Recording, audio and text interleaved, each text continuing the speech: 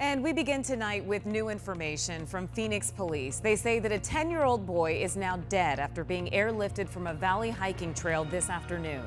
Good evening and thanks so much for joining us for 12 News at 10. I'm Kariba Devine. I'm Rachel Cole in for Mark Curtis tonight. First responders say the boy was hiking with family at South Mountain, adding that they were from out of town. 12 News journalist Bianca Bono is live from the Mormon Loop trailhead with the latest for us tonight. Bianca. Yeah, guys, officials say the boy was a mile up the trail when they got to him. Because of his condition, they decided to use a helicopter to quickly get him to an ambulance. But despite doing everything they could, the boy didn't survive.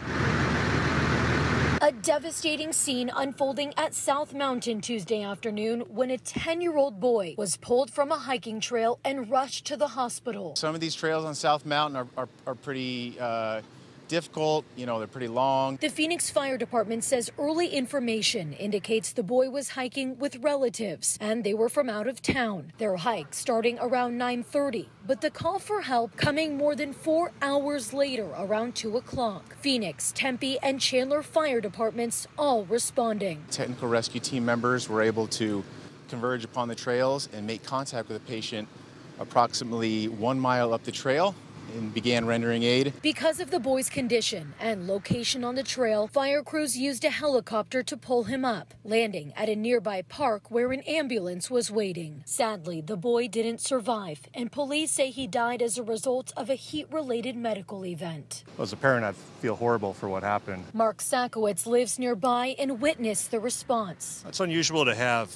multiple helicopters out on the same day. I think I've seen it land like 3 times today, and I've been out here for about 5 years. I've only seen that, I think, one other time. With the temperature reaching a high of 113 degrees, officials say it's unclear how long the group planned to stay on the trail, noting after the boy was transported, the Phoenix helicopter went back to the trail, getting reports that others there were in need of water. If you're an inexperienced hiker, potentially from out of town, you may or may not be aware of the level of difficulty or how long those trails are. As the summer heat continues, fire officials have a safety warning. Stay off the trails unless it's early in the morning or later in the evening. Remember to please stay hydrated. If you can, wear light colored clothing, light fitted clothing. And Phoenix police detectives responded to the scene here as well as the hospital. They'll be investigating what led up to this tragic death. We're live in Phoenix tonight. Bianca Bono, 12 News. Bianca, thank you. We certainly feel for the family and, of course, the first responders doing everything that they could. And the valley's intense heat not going anywhere as we approach the 4th of July holiday. Meteorologist Lindsay Riley is here with more. Lindsay. In fact, we're only getting hotter. We'll be in the 115 plus range beginning on Independence Day and continuing right through the weekend and into next week. Records are in jeopardy. Thursday, we're going to hit 115. Friday, our best shot at a record high with 116 for the forecast.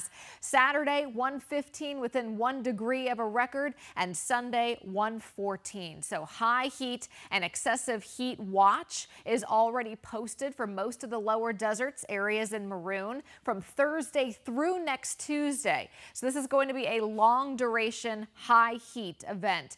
In magenta, Mojave County, that's an excessive heat warning that goes through the end of the week. This watch area in purple will likely, or maroon I should say, will likely be increased to a warning by this time tomorrow.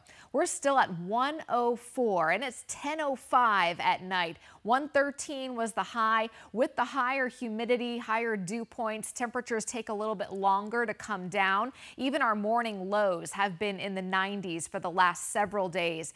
5 a.m., it's going to be 92 degrees.